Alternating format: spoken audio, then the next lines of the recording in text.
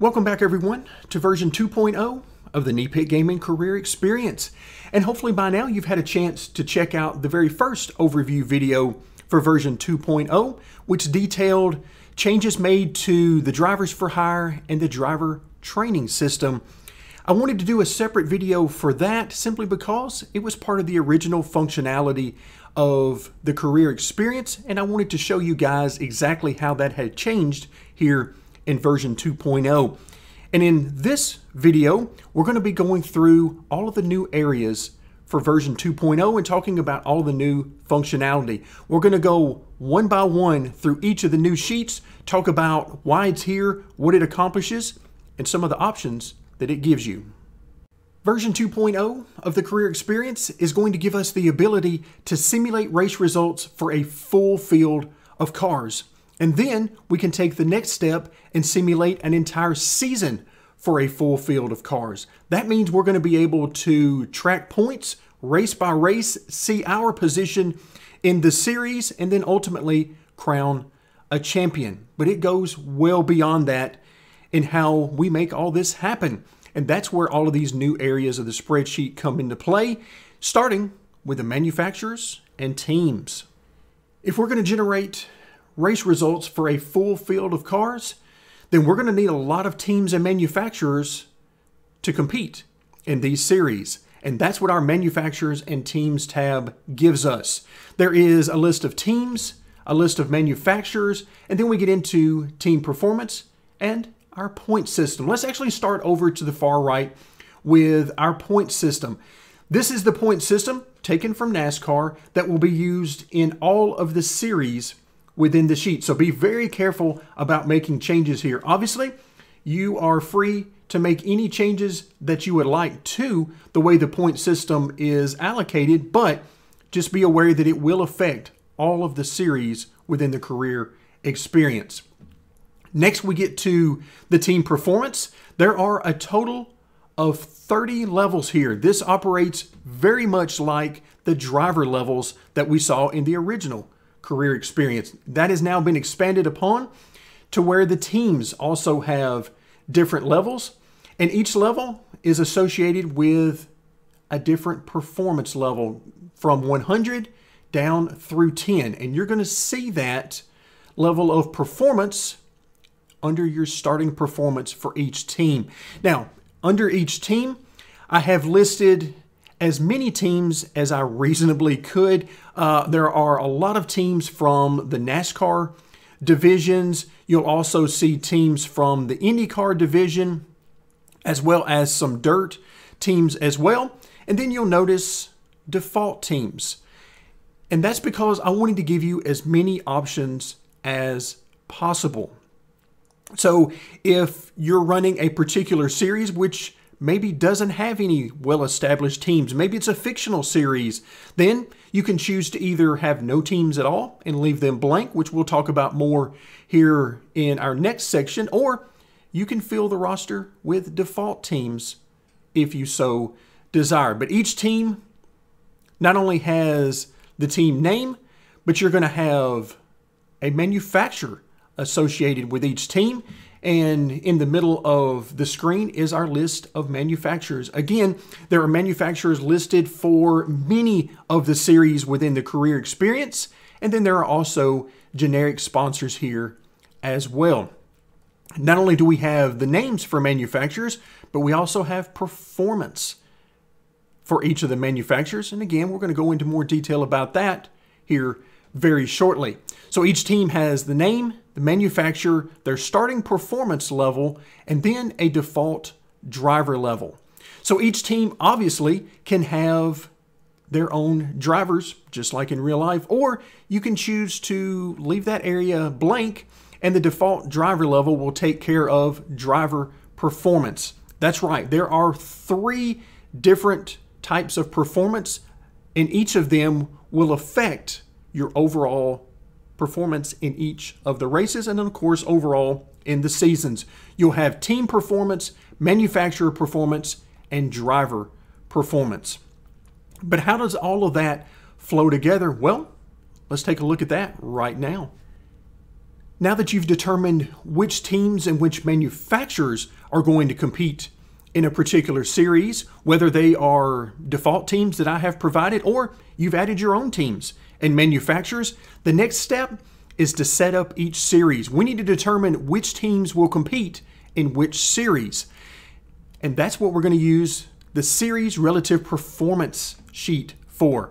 So again, you can see at the bottom of the screen, series relative performance is located just after the 10 series tabs.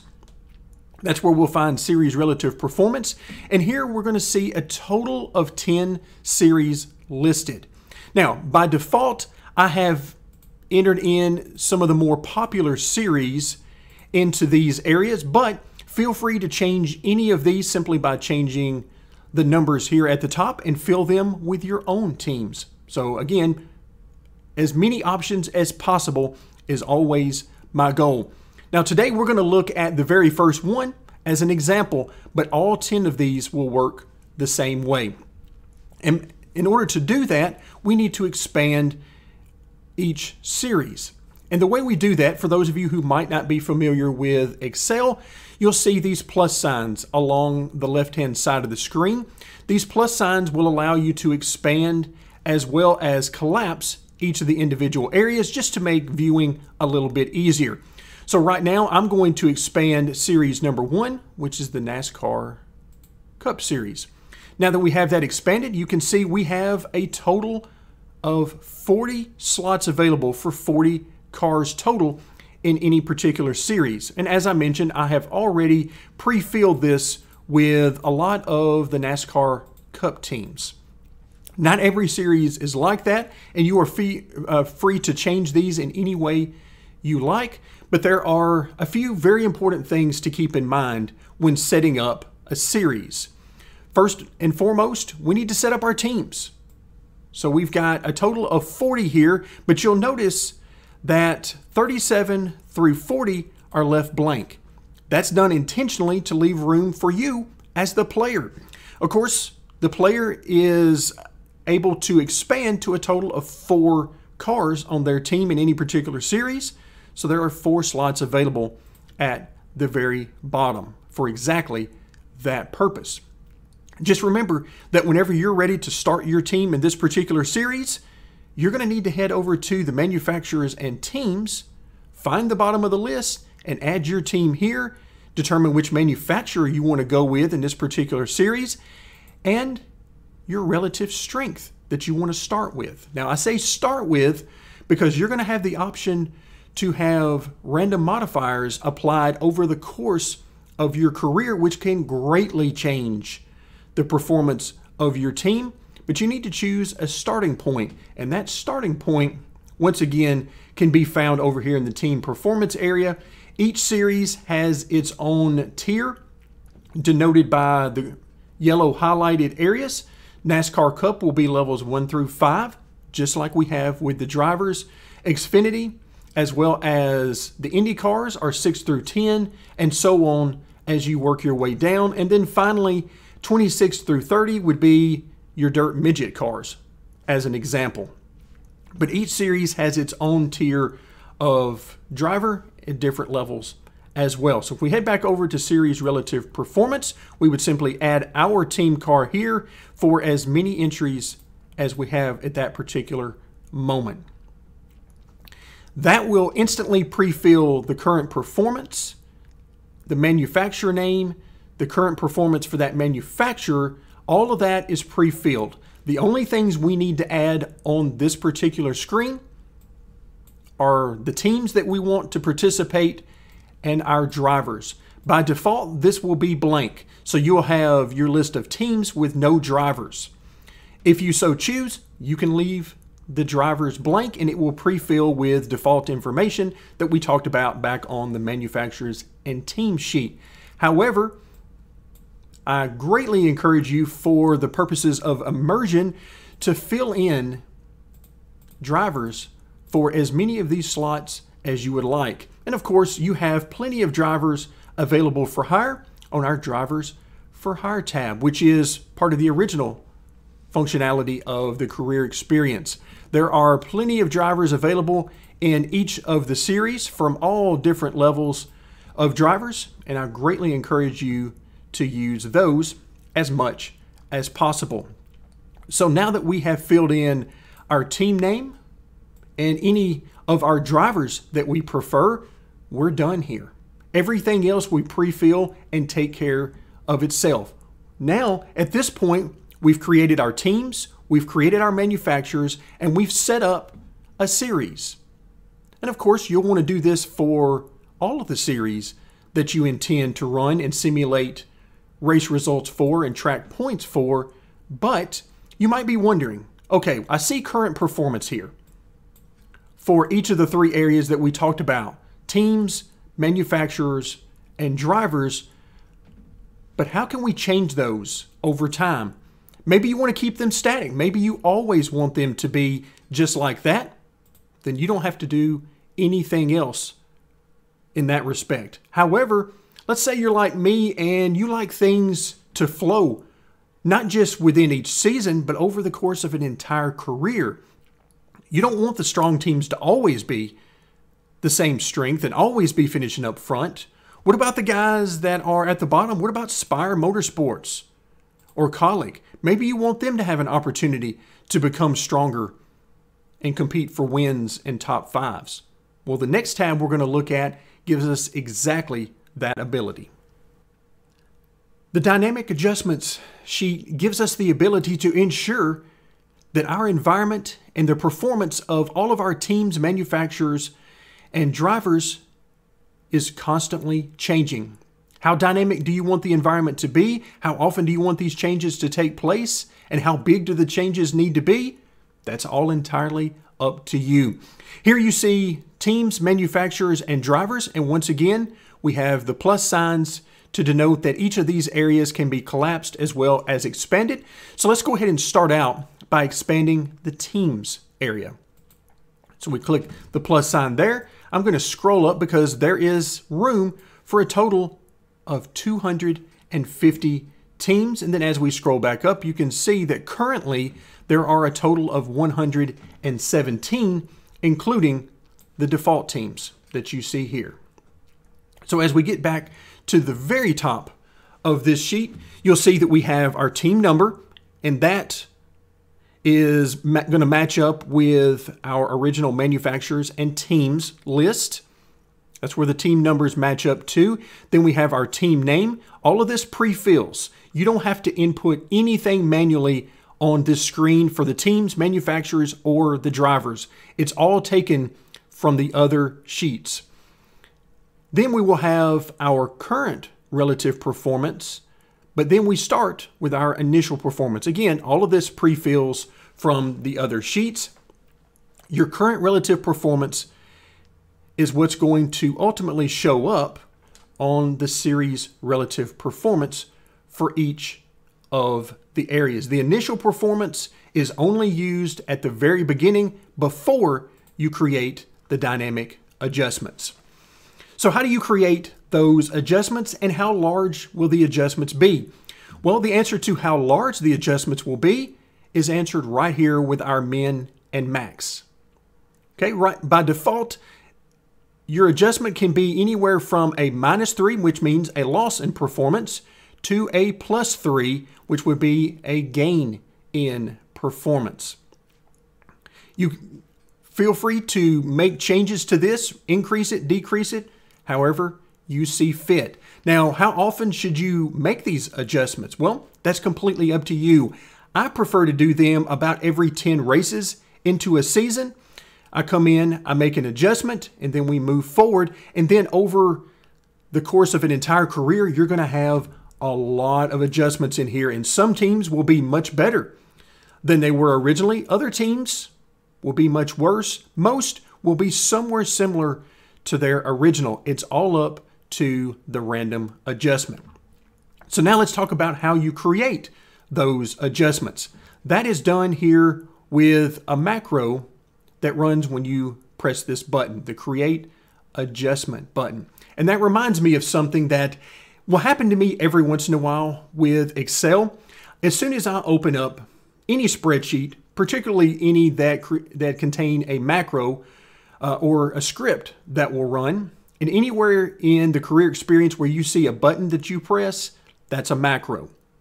So every once in a while, when I open up a spreadsheet in Excel, toward the top of the screen, just above the area that you can see in the top left-hand corner of your screen, there will be a message that says some sort of security warning that macros have been disabled, and then it'll give you a button if you want to enable the macros.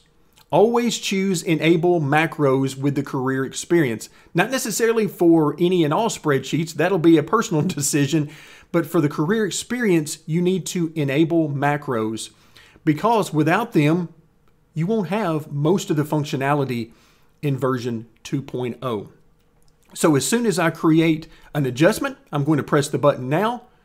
And for every team in the list, as we scroll down, they now have a randomized adjustment somewhere between -3 and +3. And of course, you can see some, like here at the bottom, got the most negative they could get. They lost 3 of performance. And then you'll also see some that gained 3. So that's a spread of 6 percentage points or performance points that are possible with each adjustment. So like I said, over time, this can end up with huge differences. In some of my testing, I've seen teams that would lose over a period of multiple seasons, maybe 15 to 20 performance, while others would gain 15 to 20 performance. And that has a huge effect on the simulation of race results and ultimately seasons and point standings. So let's say that after we've done several adjustments, let's say that we want to reset this. We want to just go back to initial performance and we want to start all over. Do a hard reset. That's what Clear Team Adjustments is for. As soon as you hit this button, it is going to remove all of the adjustments that you've done, no matter how many you've done, whether it's 1 or 100 adjustments. But just remember, before you do this, it is not reversible. Once you hit this button, the adjustments are gone. So as I hear clear, now we're back to square one. And you can do this anytime you want and as many times as you want. And as we move in and check out the other sections, they're going to work exactly the same. Once again, you see that there is plenty of room for any of the new teams, manufacturers, and drivers that you might have added to the other sheets. But just remember, you do not have to manually add anything to the dynamic adjustments sheet. Everything is pre-filled for you. So same thing here.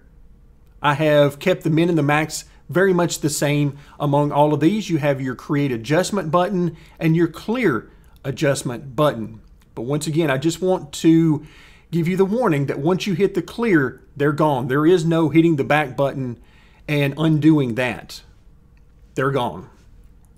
So now finally we'll take a quick look at the drivers tab with a total of 500 drivers that there's room for. And right now there's only a total of 303, so you have plenty of room for additional drivers. And again, very much the same functionality here as well. And I kept these separate, so each section has their own buttons to create adjustments and clear adjustments so that you have the maximum number of options. You can choose to do the random adjustments for one or all 3 of these different areas. It's completely up to you. Now that we're complete with our setup, we have set up all of our teams, our manufacturers. We've even gone over to series relative performance and we've set up all of the different series that we want to run. Now it's time to actually simulate some races and simulate a season. The Simulated Seasons tab is located very close to the beginning of our list of sheets. As we move to the bottom of the page, you'll see that the Simulated Seasons tab is very close to your Home tab, which is very close to the far left hand of our list of sheets. I did that because I figure you're going to be spending a lot of time on the Simulated Seasons tab, and I wanted it to be very handy near the beginning of the list and very easy to find. So at first glance, you'll notice that the simulated seasons looks very similar to what we saw in the series relative performance. We have our list of 10 series, and that's done on purpose because all of the information that you see on the simulated season screen is pre-filled for you. We've already done all of the setup for each of the series, the teams, the drivers, and the manufacturers. Now we just get to sit back and enjoy. Okay, so all of this is pre-filled. We will have to do no manual entry of information. So once again, we'll choose the NASCAR Cup. And once again, you see the plus signs down the left-hand side. I'm going to choose the first one here for the NASCAR Cup. And now we get our first glimpse at the screen we're going to be using to simulate race results and full seasons. Now, as always, please make note of any and all of the red arrows you see in the top right-hand corner of a particular cell, because this is going to contain notes and very important information, either background information or helpful hints in using that particular area of the spreadsheet. In this case, I've got this one showing full time because it's going to give you a few things that you'll need to know, such as what are we going to use the simulated season sheet for? Here you will see a total of our 40 vehicles that will show up, and all race results that are generated will always be 1 through 40, even if you leave these blank. So keep that in mind. That's just to keep things standard among all of the series, regardless of how many race starters they might normally have in a particular series. So you have our team name and our drivers that pre-filled from the series relative performance screen, but there's another column that we haven't talked about yet, the tier, and we're going to come back to that in just a moment. I've been saving that one until we got this far along. But here on the screen, you're going to see season points that will track our points as we generate multiple races throughout the season, our season standing. And you're going to see multiple areas in here where you're going to have cells that are filled in blue. Anywhere you see that, it's a top 5. Or in the case of race wins, anywhere there is a race win, you'll see the blue fill. You can always change that under conditional formatting if you prefer, but that's why it exists, is just to make it a little bit easier for you to see, in this case, who are the top 5 in the series in points. The number of races we have run for a particular season, wins, top 5s, and top 10s. So how do we go about using this? Well, we use our tier system. In each series, each of the teams will be scored on a tier system, 1 being the strongest, 5 being the lowest. So we go strongest to weakest, 1 to 5. But you might be wondering, okay, how do we assign the tiers 1 through 5? How are these assigned? That goes back to our series relative performance. So once again, I'm going to expand the cup. The tier is to the far right. Your final tier is determined here, and it is a combination of the current performance for teams, current performance for manufacturer, and current performance for your drivers. Each of these have a percentage associated with them. Total percentage is 100% performance.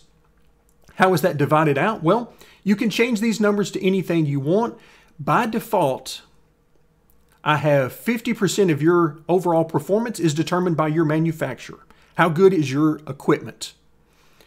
Then 30% is determined by your team. And then finally, 20% of your overall performance is determined by your driver, meaning that your manufacturer, you have no control over. Okay, especially if you choose to use the dynamic adjustments, the manufacturer performance is completely out of your control. All you can do is simply change manufacturers if you decide that you need to go a different route. Personally, I prefer to stick with one through the good and the bad. It adds a lot of realism for me. But the team and the driver, well, we can affect those. Obviously, with the driver, we have a couple of different methods. We can either sign a better driver with a higher level. A driver level 1 is going to be better than a level 2 driver, who's going to be better than a level 5 driver, and so on. And of course, all of the driver levels are going to be relative to the series. Each series will have a different selection of driver levels that are contained within. So that's going to affect our driver performance. So that's simple. We know how we can affect that. The other way we can do that is through upgrading our drivers.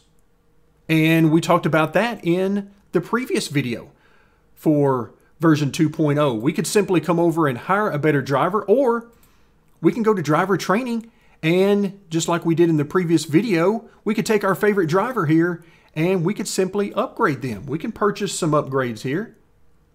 And instead of having them as a level 30 driver, we can upgrade them to 29, 28, and so forth all the way to level 1. So you've got options to improve in that area as well. But if we come back into our simulated seasons, or excuse me, back over to series relative performance for a moment, that just leaves the team performance. Well, how do we do anything with that? How can we improve our team performance other than what we're going to see on the dynamic adjustments should you decide to use it? And that brings me to the player adjustment tab, or excuse me, the column. Here, this is a manual adjustment. There is no formula for this. There's no button to hit here. This is simply a manual adjustment, and it gives you the ability to make some changes if things maybe have gone a bit too far under dynamic adjustments for a particular team. Maybe they've gotten a lot better than you want them to ever get. Maybe they've gotten a lot worse than you ever wanted them to get. Maybe you just have a particular slot that you want for them. And remember, this includes your team as well. You simply make an adjustment. So let's say that I decided that over time, Trackhouse Racing has just gotten too strong. I want them to come down a little bit. Maybe I put a -10 in here. That's going to flow all the way across into ultimately our total score for this particular car. So the bigger the change you make, obviously, the bigger change that will happen to the total score. And you can see just by making a -10 adjustment, I have changed them to the 11th ranked team in this particular series. And now they are a tier 2 instead of a tier 1. So that's how you can make adjustments manually outside of the normal dynamic adjustments. Now, something else that I want to mention specifically related to the player team. So once you have your team in here, let's say that you start off at the very bottom. Okay, let's say that you put yourself at the very bottom tier, which for the purposes of the Cup Series would be performance level of 60.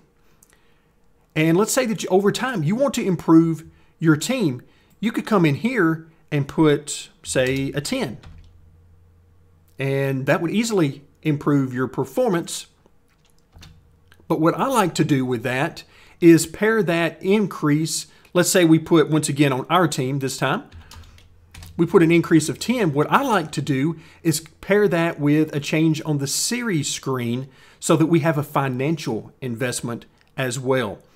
And where we would do that is we would come back to, again, whichever screen you are using, whichever series you're using for that particular one, you would come over to the relative performance upgrades. And then I would put performance gain of 10. That's what we used over on the series relative performance. And then I would simply put under completed, I would put a purchase there, and it will pre-fill an amount. Now, just for our purposes here, I'm going to go ahead and pre-fill Cup so that as we scroll back over, you can see that a performance gain of 10 is expensive in the Cup Series. It will vary from series to series, but each performance gain is $250,000. So if you want to increase by 10, that's $2.5 million. And that is something that can make your career much more immersive, I have found, and really help out with the level of immersion and fun for me. Again, that is something completely up to you. You could simply come over here and put 50 in here and immediately jump up quite a bit of team performance and not put anything over here on the series tab and it not cost you a dime. That's completely up to you. Again, one of my main goals here is to give you as many options as I possibly can. So now that we've spent quite a bit of time back on the series relative performance, doing some explaining on where the tiers come from, let's head back over to the simulated seasons and continue on with our discussion here. So now that we know the tiers for each of the teams and how they are determined, now let's talk about generating some race finishes and running a season. The button in column K, the top button, labeled Generate Race Finish, is going to do exactly that. I click the button, it generates a race finish. Once again, in blue fill for each cell, you'll see the top 5 to make them easy to pick out.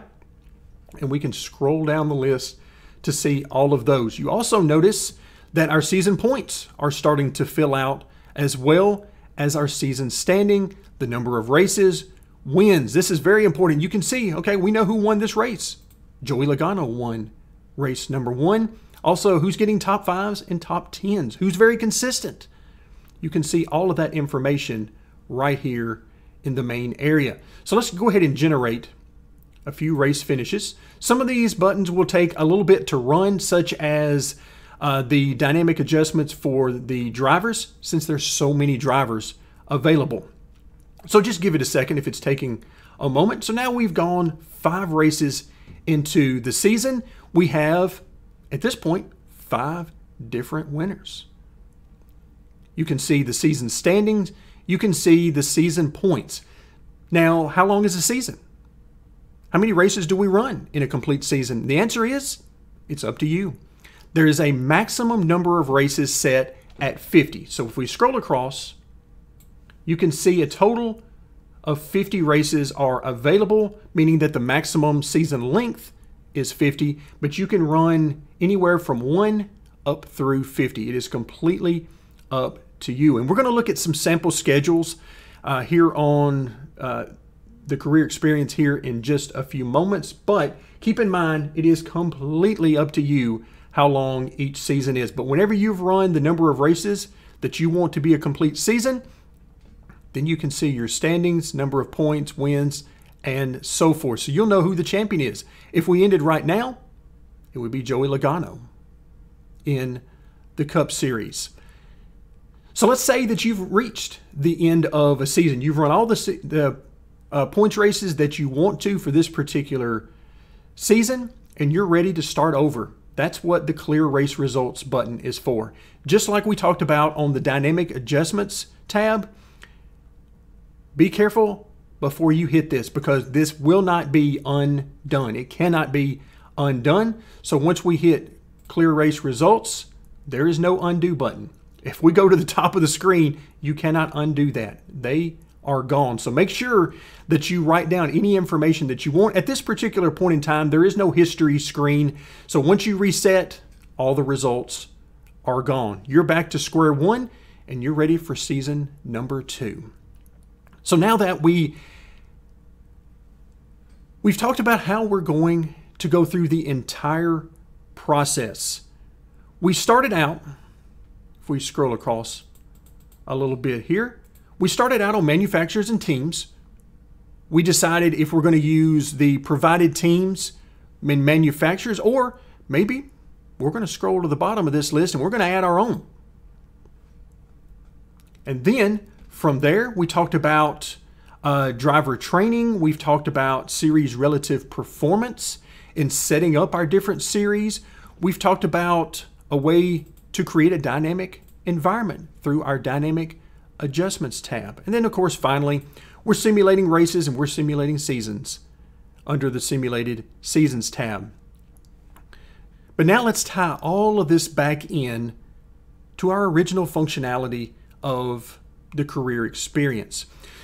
So once you have generated some races, you've reached the end of the season, you're going to want to get all of this information for your particular team. Once you add your team here at the bottom, you're going to want to get all of your finishes back into the series screen so that we can deal with the financial aspects of running a race team and completing our racing experience. So for that, I'm going to be making a separate video on a couple of very simple and easy ways to copy and paste race results onto the series screen. I want to make that a separate video because I think it's something that will throw a lot of people off. It's not as simple as just saying, you know, a right click, a copy, and then go over to the series screen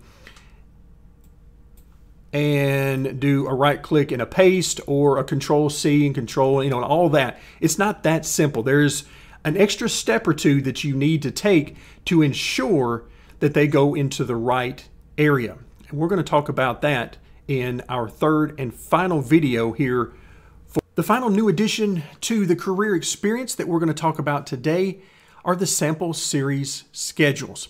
If you take a look at the bottom of the screen, you'll notice the sample series schedules are toward the right-hand side, or toward the end of the list of our different tabs or sheets, right next to the manufacturers and teams. So if you head over here, you'll see that I have a few different schedules to some of the more popular series in here. These are simply samples. Some of these are very close to the real-life schedules for these particular series. Others I've made some adjustments, but beyond that, I've put them in a format that you can do a simple copy and paste and use them in any of your series screens. So also you'll notice we have NASCAR Cup, Xfinity, and Trucks. And then as we move our way over to the right, we've also got a sample ARCA schedule, the Asphalt Super Late models, and then a dirt schedule. I actually use this schedule, which totals the maximum of 50 races. I used it for all of the dirt series, and each of these have their own list of events, tracks, and so forth. Now, some of the names of the tracks I have condensed to make things a little bit easier so that you don't have to widen each of the rows out quite so much in columns. But then you'll notice that each one of these, if you decide to use them, you have some color coding in here. Any of the races you see in red for the different series, those are crown jewel events, which means their payouts are going to be much higher than your normal standard events. And you can see that here in the second column. We've got our race numbers. We've got our type of event. Most of these are going to be standard events, but the ones in red will be crown jewels. Any that you see in blue, again, for any of the series, will be special events. These pay out more than the standard events, but not as much as the crown jewels. Now, as always, you are free to change any of this information or simply ignore this entirely, but I did want to give you some example schedules that you can simply copy and paste over into the series screen. So let's talk for a moment about how you would exactly go about doing that. So you would simply grab race number 1, and I'm going to grab all 36 races in the Cup schedule. I'm going to do a right click and a copy. Of course, for those of you who are used to using the keyboard shortcuts, those obviously work as well. But for demonstration purposes, I'm using the mouse. So we've now copied the entire schedule. I'm going to hop over to Series 1, which for me, from earlier in the video, we've already placed Cup in here, but you can use it in any of the series. I'm going to go to where I want race number 1. Then I'm going to do a right click, and you have two options here. I recommend doing a straightforward copy paste. You could do a paste values if you wanted to, but that gets rid of the pretty colors. And I like the colors to remind me as we're coming up on each race, which ones have the higher payout. So I'm going to do a standard copy paste here. And then of course we will widen out the column, and now you have a full schedule for the Cup cars. The one last thing that I would add to the bottom is, since we're running a full schedule, why not add a championship to the bottom? That way you can put in, under your race finish results, you can put in your overall finish in the season championship. So I hope you enjoyed today's video. Hopefully it provided a lot of information for you. But remember, there is a lot of information available to you throughout the spreadsheet, starting with the tips and starting guide. You'll find a lot of information available about the update, what was added, what was changed here, as well as when you move throughout the different sheets or tabs, you'll find the red arrows in some of the cells. Definitely mouse over those and take a look, because there is a lot of important information to be found there. But once again, thank you guys so much for joining me, and I hope you have a lot of fun with version 2.0 of the Career Experience.